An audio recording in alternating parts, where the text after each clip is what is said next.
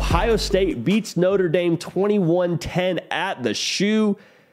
And I mean, I'm speechless. I am speechless. There was so much about this game that I think you can draw from for both teams. Because for Notre Dame, we said in our preview, I need to find a way to X-nay that out of my vocabulary. If Notre Dame throws the first punch, it's going to be a game. And well, what do you know? At half, it's 10-7 Irish. That punch was landed by Notre Dame. They threw that first punch, and Ohio State just sort of wobbles. Credit to them. They collected themselves, they gathered themselves, and they found a way to win this football game. Jackson Smith-Njigba goes out of the game early, and you could tell for Ohio State that threw them off balance.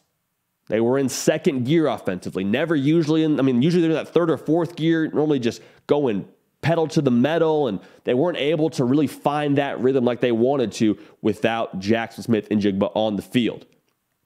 And Ryan Day in his post-game press conference almost seemed to relish in the fact they were able to win this game tough. Because Ohio State was hearing it all off season. Ohio State's not that tough. Ohio State, yeah, a lot of talent. What do they have outside of that? Ryan Day said, we wanted to prove that we're more than just talented. We're gritty. And folks, 21 points from this Ohio State offense, this all-world Ohio State offense. I understand no JSN, but still, they didn't have a game where they scored 21 points last year. I mean, they scored more than 21 in every single game a year ago, including their losses. And for the defense to hold Marcus Freeman and Tyler Buckner and Michael Mayer to 10 points, enormous victory for Ohio State to get it done in the fashion they did.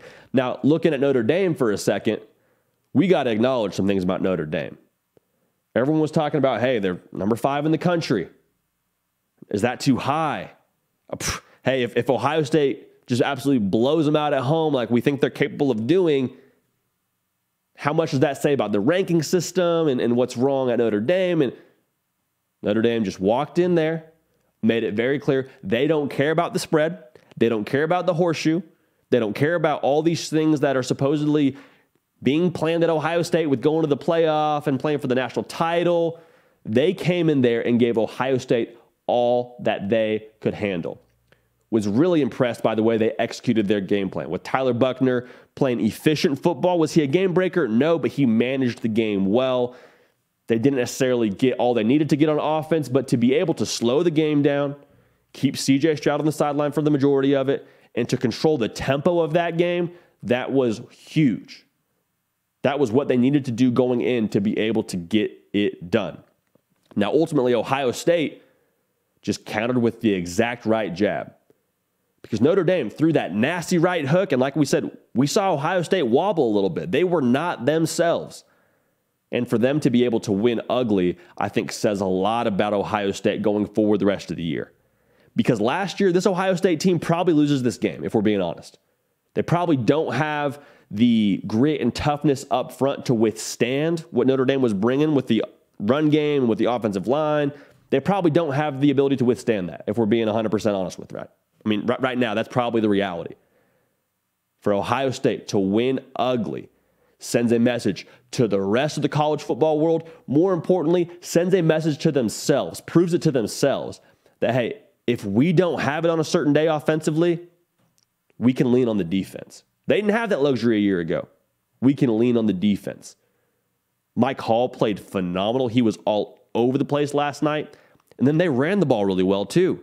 Ohio State was able to turn and hand the ball to their backs to eventually win that game on the final drive. That's what sealed the deal, was the run game. Wasn't C.J. Stroud going over the top to Jackson Smith. Wasn't C.J. Stroud going deep to Emeka Egbuka, who did have a huge game, by the way. He's going to be a stud for them.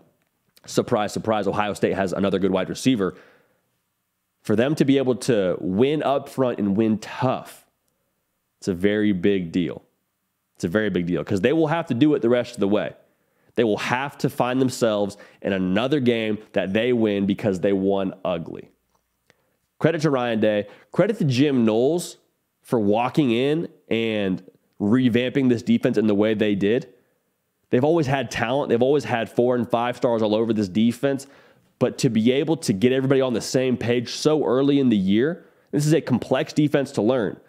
For Jim Knowles to get the defense headed the right direction is another really encouraging sign for Ohio State. So people were ready to say, is Notre Dame overrated? No.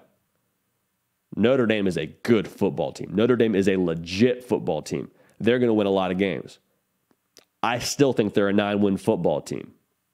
I feel a lot more confident saying that after last night. Both programs are going to be really, really good, but that was a lot of fun to watch. Didn't necessarily go the way that I think a lot of us thought it would, but 21-10, Ohio State gets it done at home. Ryan Day and company win ugly. It's just the way they like it. Hey y'all, thanks so much for watching. Subscribe to the channel here to make sure you don't miss an episode of The Hard Count. Also be sure to check out other videos on the On3 YouTube channel.